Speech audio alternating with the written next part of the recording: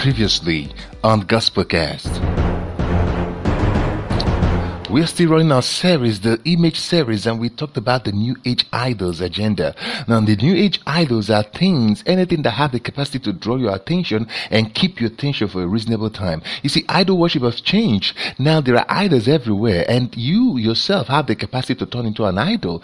And we have to understand this because God does not want to share His place in our heart with anything. So what they do, one of the agenda is to make sure that they keep you anxious and troubled about many things.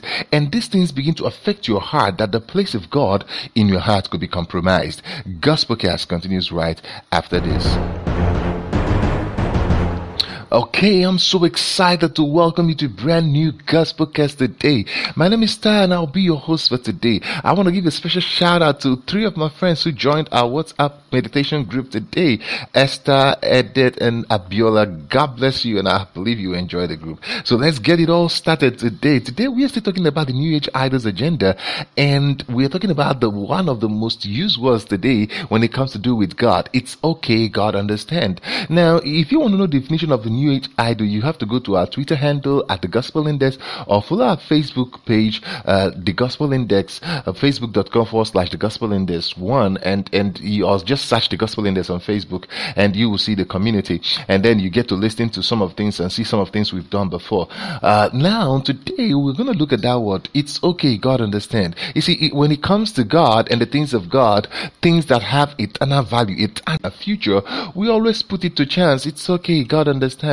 And you're not going to try some of those things with your job, with your family, with your friends, but when it comes to God, we always say it's okay, God understand. So one of the things that the New Age idols do is that they want to put you in a place where you compromise, where you become lukewarm and just say it's okay, God understand, I'll try my best.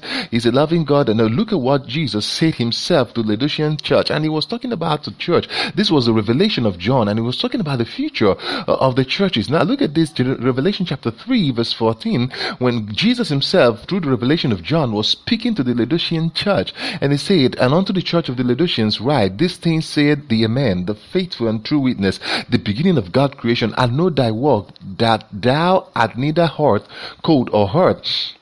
I would that thou wert cold or hot. So, because thou art lukewarm and neither hot or cold, I will pour you out of my mouth. Now, look at verse 17, because it is critical to our time. Now, people now are after vanities, pursuing things that do not have eternal values and possessions that fade away, and forgetting that this is just the tip of the iceberg of the eternity that you spend ahead. And people don't have this insight in them, and they think that riches are the cars you have, the money in your bank account, the places you've gone to, the travels you've made, and all these things. No, these things are just wretched temporal things that happens here on earth. Now look at what Jesus said, because this is exactly what's happening. Jesus said to this church, because thou sayest, I am rich, and increase it with goods, and have need of nothing, and knowest thou not that thou art wretched and miserable and poor and blind and naked? Now watch this. Now the church of Laodiceans were saying that I am rich and I'm increased with goods, and I have need of nothing. Have you noticed that in our time these days, when people begin to make little cash and make money and feel comfortable, they say they don't need God? And it's in the Bible, because Jesus was saying this to the Laodicean church, that you say I need nothing, I don't need God, I don't need to struggle, I don't need to pray, I don't need to fast, I need nothing. But look at what Jesus said to them. He said, but you are wretched, thou art wretched. Wretched here is talking about that you don't have any spiritual investment, that you don't have any treasure stock up for you. Miserable because you are troubled about many things that have no value, and all your life you're chasing vanities that will end, and even when you die, some people will take, and people who you never knew will enjoy some of these things you are hustling for, but yet you have nothing stored for you. Then he said, and poor and blind, because you're not seeing beyond now. You cannot live your life without making a plan, investment, how to have an impact in your future.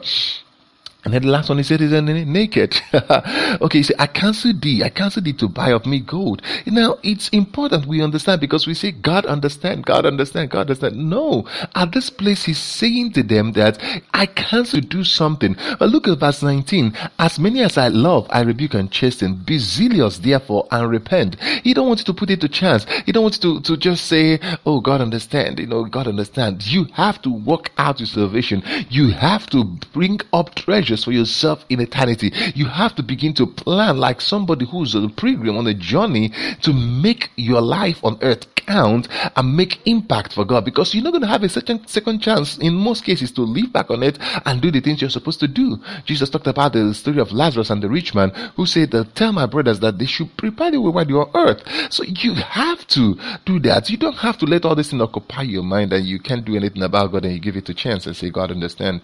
He wants you to be zealous. He wants you to repent. He wants you to be committed to what he's doing, and he wants you to do that quick. God bless you. I'll see you tomorrow.